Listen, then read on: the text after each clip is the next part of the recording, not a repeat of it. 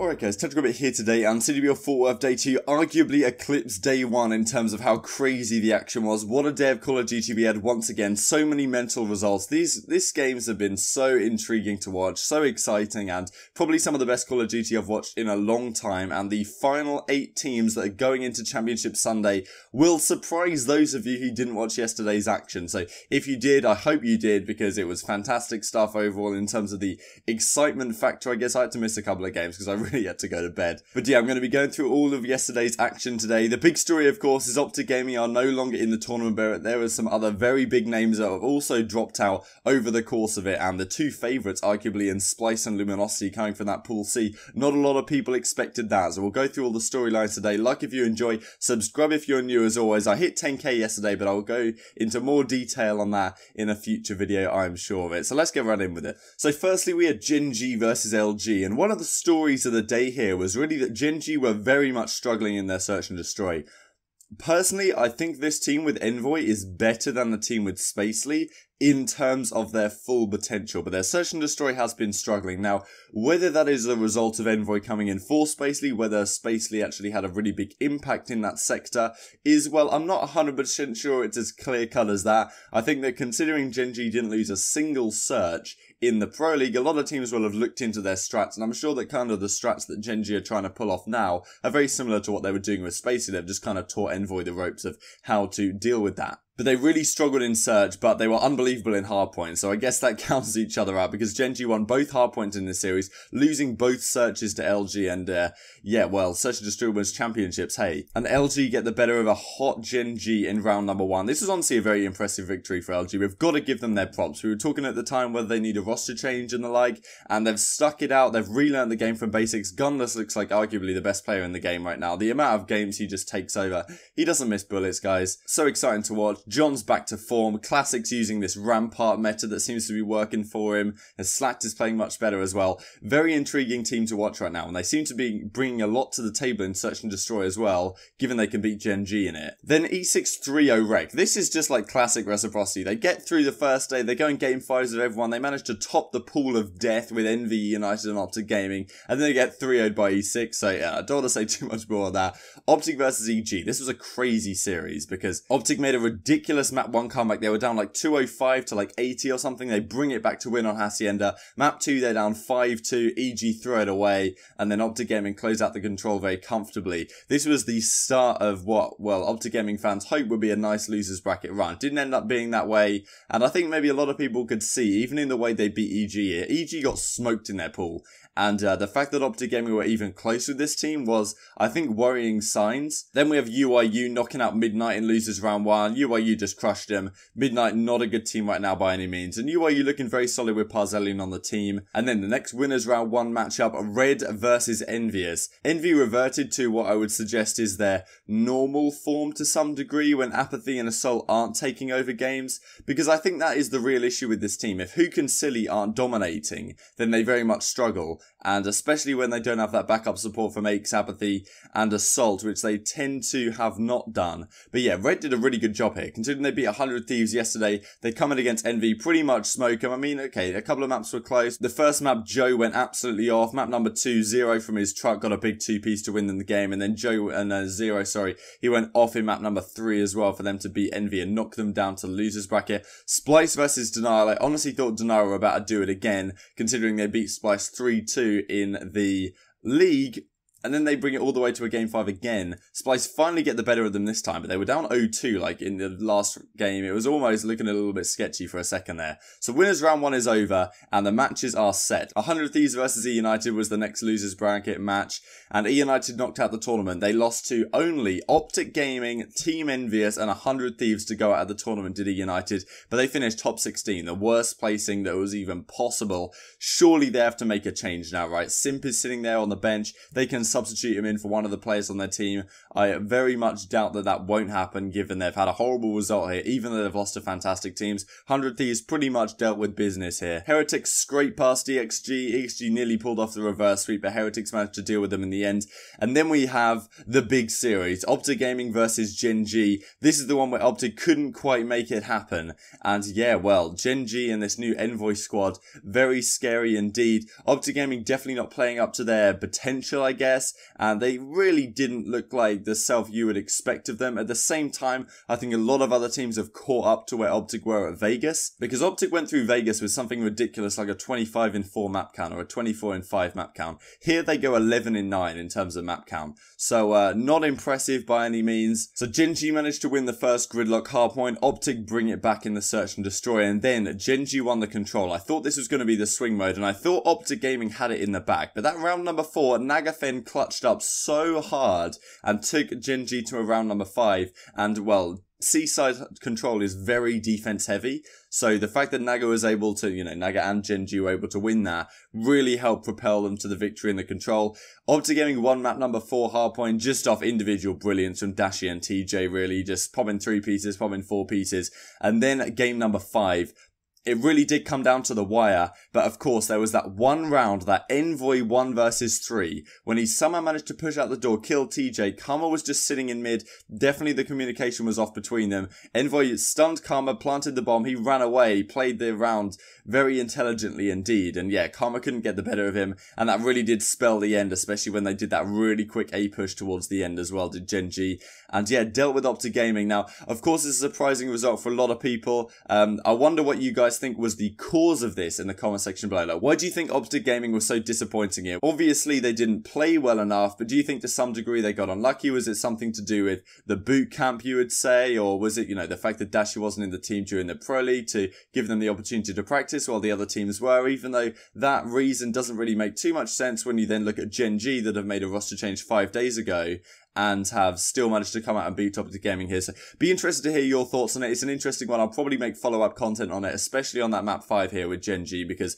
that was one that arguably they made so many uncharacteristic mistakes, I guess, of their CWL Vegas search and destroy form, the kind of mistakes you'd expect them, the vintage OpTic to make, I guess, of last year and before, when they couldn't win a search and destroy to save their lives. So 100 Thieves versus Denial really did smoke them right here. I feel like I should make some more content on this pool play situation, because 100 Thieves lost 1 series to Red Reserve, and I guess they lost 2 maps to Enigma 6 as well, but effectively they lose 1 series and they go down to losers. A very strong team. They're beating EUnited here, they're beating Denial, and they win their 3rd series of the day as well, so they have a real chance to storm through this losers bracket. But I really think it's tough that they had to go to losers to start with, given that, say Reciprocity had lost that game 5 round 11 to Envious, then EnVy would have been 3-0, and then there'd have been 3 teams on 1-2, and OpTic would have made it out on a 1-2 record when 100 Thieves didn't make it in on a 2-1 record. So I think there needs to be some changes there, probably talk about that more down the line. Then Heretics knock out EnVy from the tournament.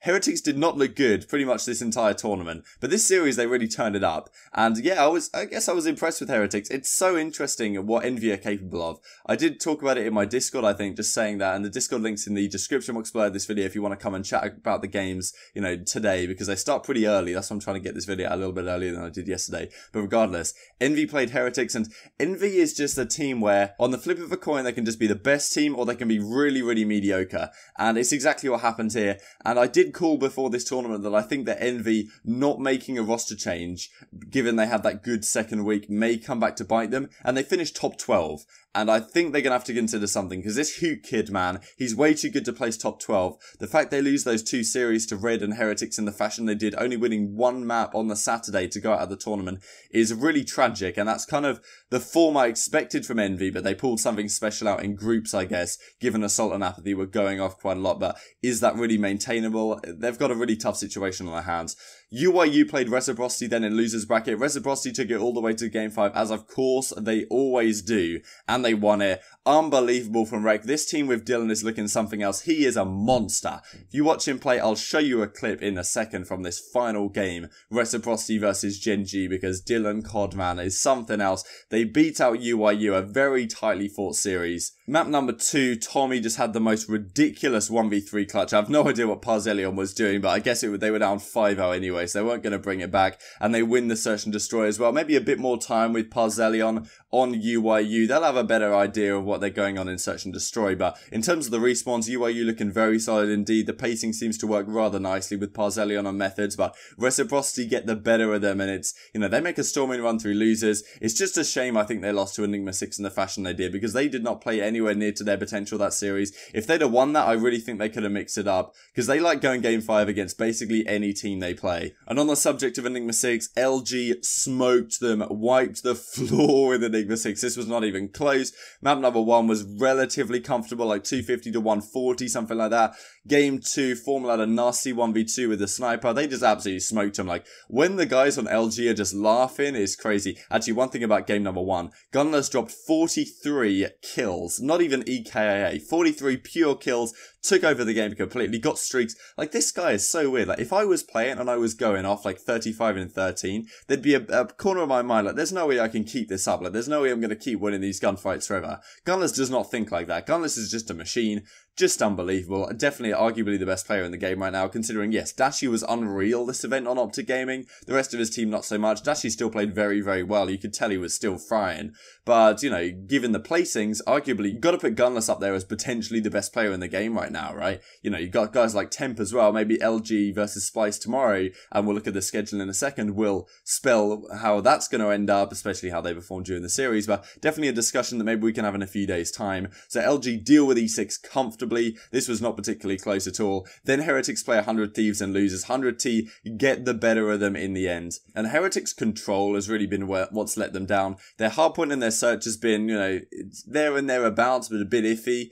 I'm not sure they won a single control. Maybe they won one this tournament, but it can't be a good control record, because every time they seem to play control, they seem to get pretty smoked. Even in their 3-1 victory against EnVy, that was the map they lost. So, yeah, it's the swing game mode, and it cost them here against 100 Thieves, but 100 Thieves won a couple of close maps early on, and yeah, they managed to close it out. Then we have the other Winners Round 2 match in Splyce versus Rare. This is a match I couldn't quite stay up to watch. I watched the first map, and then I thought, oh, well, you know, Splyce are gonna potentially run away with this one. And this was very impressive from Splyce, I'm not gonna lie. After that close match with Denial, I guess they kind of match up badly against Denial or whatever you would say, but they really dealt with Red heavily here, and it was impressive stuff. They won map number 1, 250 to 220. Map 2 was 6-2, I believe, and then the control was 3-1, even though Red are typically very good on control, but Splyce are as well, especially gridlock control. They have the setups, the communication is very, very strong indeed, and I was very impressed listening to their comms actually at how impactful accuracy is in the communication standpoint.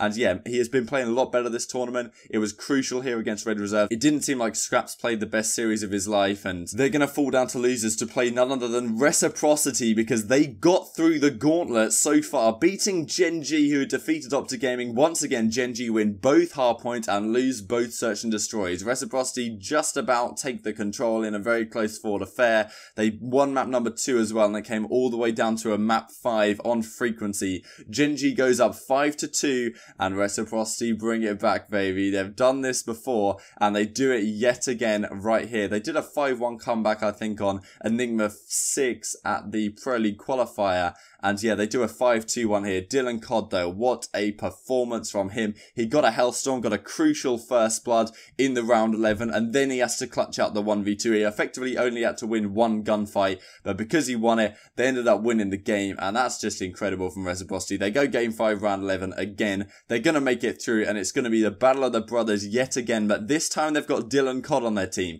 How much difference will that make? So this is the bracket if you want to look at it in all its glory here. So, well, I don't want to go through the matches again. I've already gone through them, but LG versus Splyce is going to be your winners finals. A rematch from the groups. Now, in the groups, the result was as follows. It was a 3-1 victory for Splyce over Luminosity. So whether they can replicate that performance is yet to be seen. LG probably looking stronger now than they were throughout the groups. And the matches start very early today. Enigma 6 versus 100 Thieves and Red versus Reckon, losers round 4. They both start at 3 PM GMT, which is my time, 11 AM Eastern, 10 AM Central, and I guess like 8 AM Pacific time. So yeah, you guys better be ready on your horses for this to kick off, because this is going super early today. Also, we have the final of the open bracket between FaZe Clan Black and Mind Freak. So this is like Simp and Celium's team against the Mind Freak guys, or Luca, Shocks, those lads. That's also starting at the same time here. So we have a few streams going on. We have a Bravo, a Charlie, and an Alpha stream is going to be the final of the open bracket. But yeah, Bravo and Charlie are going to be the ones where the two